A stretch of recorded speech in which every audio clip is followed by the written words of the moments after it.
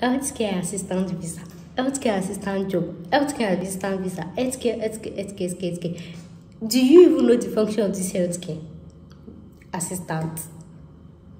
Have you still wondered that which one is healthcare assistant visa again? So what is healthcare assistant? In my first video that I uploaded on this channel, I talked a little about it, and the analysis I gave is healthcare assistant is like a house help job.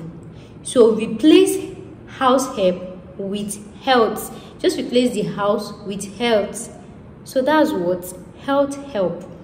So assuming you're a boss and then you employ somebody to do your house chores and everything for you, that is exactly what a healthcare assistant does in a hospital. The only difference is the working environment, which is the house help works in the house while the healthcare assistant works in the hospital. That is just the difference. But the function that you guys do, it is the same. So what are the basic functions of this healthcare assistant?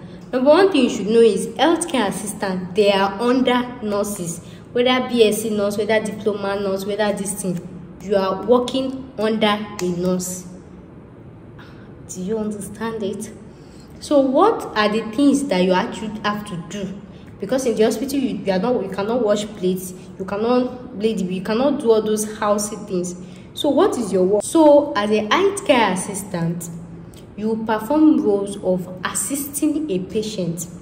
For example, a patient came to the hospital to do surgery, even appendix surgery, CS and everything. Like, you know, maybe after the first few days of surgery, some patients might not like respond so well to treatment. They will not be able to stand up, do things on their own. So your own function is to help the patient to feed, to clean. If the patient wants to go to the washroom, you assist the patient, follow him or her to the washroom. You know, most time when you do surgery, depending on the parts, let's just say stomach surgery, the person will be bent like this, he can't stand straight. You will give them support to go to the bedroom, to use the toilet, to use the editing, depending on the ward or the department that they post you to.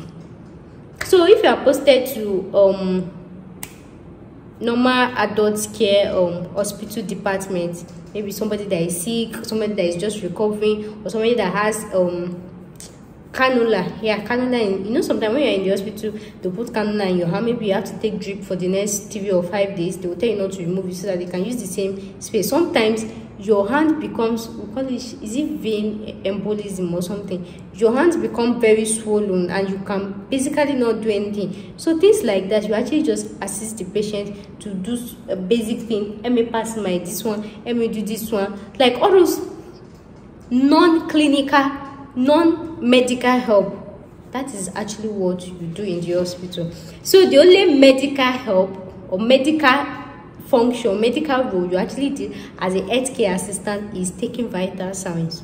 So you can take basic vital signs like temperature, blood pressure, pulse, weight, height. Is height important? No. But weight, you can actually take patients with, like a patient that is just recovering and maybe they just want to check if the person is improving or deproving or something like that. You can help them to check weight. It's all those small things that this thing. But anyways, I said depending on the department that you are and depending on the type of enthusiastic person that you are, sometimes if you feel like you are really interested in this healthcare thing, you can really be involving the nurse to make you do some of those medical things. But normal, you're not supposed to do medical stuff. But me, I'm sure telling you, just in case you find yourself like you're interested in this thing, so all those things that nurses are doing, you can just be putting high small, because when you are putting highs, it will be boosting your CV as well. So that's basically what you do with in the hospital. So you can actually even help the patient to actually tidy their bed, tidying their environment. You help them to eat, assist them in showering. Maybe the patient is feeling, today I feel like eating chicken. They'll give you money to go and buy the chicken. Today I feel like eating fried rice. Even in that same second, if they say don't to eat fried rice, it's you that will go and buy it and still come and feed the patient. So that's why I said it's almost similar to house help work. Just replace it with health work, health help. That's just like the major difference. Difference is the working environment. So now, after being known that, I'm sure that now you know the basic things but not limited to, because you do some funny things. Because in the hospital, if the patient is all this type that are not mobile, and things like maybe like adult patients that maybe they have urine incontinency, or they cannot stand up to poo and they poo on the bed, who's gonna do it? My dear, you, of course. It's part of your work description, but they will not tell you. But just to prepare to do things like that. You got me?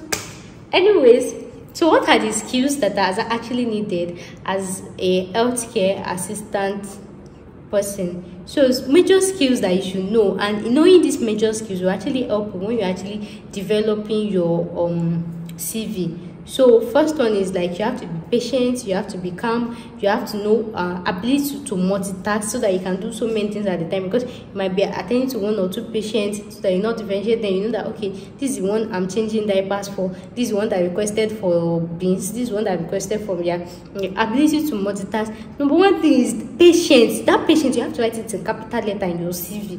I'm not saying you should do it, but you know what I mean. Like it's like one thing, you have to be patient, because some patients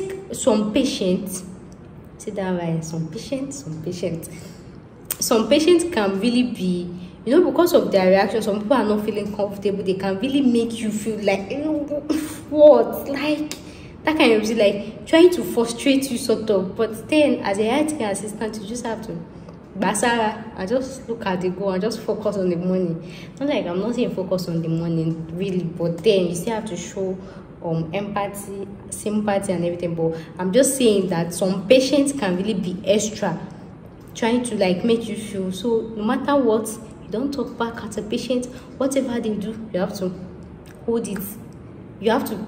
So even if the patient makes any mistake, what do you think they will blame? You. Even if it is obvious, it is you. Even if anything, it is you that they will blame. So patient is one thing. You have to go to the market and go and buy. Like you have to order it maybe from AliExpress or from Amazon. Order it and have enough patience. So if you know that you cannot have patience, that small thing get to it. For example, you might actually be feeding a patient now. The patient should just vomit on you. Hey, are you gonna shout? You cannot shout. You cannot shout. You want them to suspend you. No. So things like that, you have to be accommodating. That's another skills that require accommodating. Then you have to learn how to communicate, like excellent communication, like to make a patient feel better. Not like maybe some patient might be going through for example, like all these depressed patients, all these mentally derailed patients or something like that.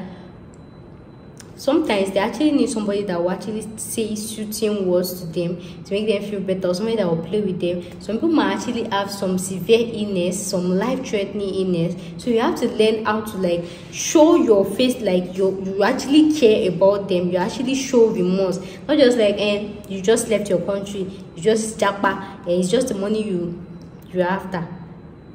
Just that small smile on your face can actually like make them live even a year more to their distance. Some patients, they might even say, okay, they can't live past 1 year or anything. As I do say, wellness comes from within. So when you're actually administering a care for a patient and everything, and then you're putting on this smiling face, and then you're making them feel better, gisting with them, that kind of thing. Say, well, I'm gisting with you now, you're watching this video, and you've even forgotten that you want to apply for something. Like, it can really go a whole long way. And from there, the patient can really get addicted to you. So guys, I hope with this viewpoint of mine, I've been able to bust your bubble again.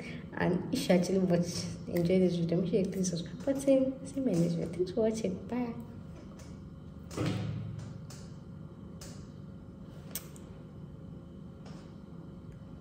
We give a thumbnail.